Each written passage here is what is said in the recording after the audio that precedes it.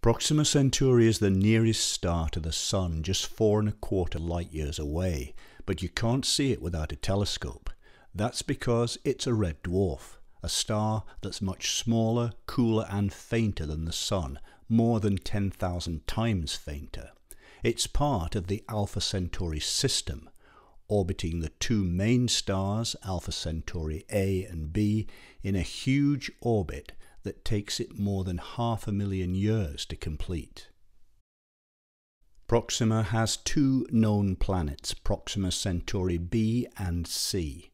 The smaller of the two, B, is slightly larger than Earth and orbits within the so-called habitable zone of the star, the region in which water, a key ingredient for life, could remain liquid on its surface.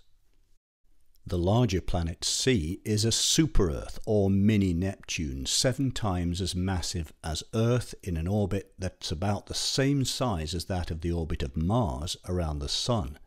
But because Proxima gives off so little heat compared with the Sun, the surface temperature of planet C must be very low, around -230 degrees Celsius. Planet C is almost certainly too cold to support life. But what about planet B, which is similar in size to Earth and receives much more light and heat from the central star? One of the problems is that Proxima Centauri, like many red dwarfs, is a flare star that sometimes sends out powerful bursts of radiation across the spectrum, from radio waves to X-rays. These energetic flares might pose a serious threat to life on any nearby planets.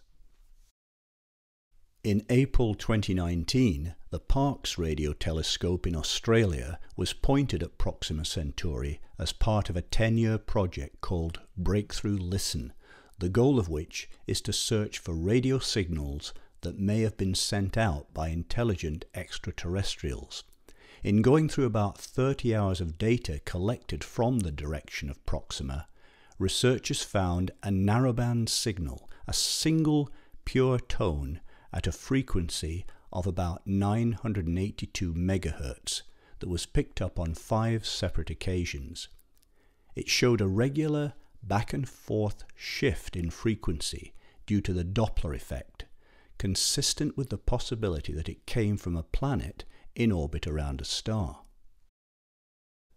The most likely explanation is that the signal is local in origin due to some kind of terrestrial interference.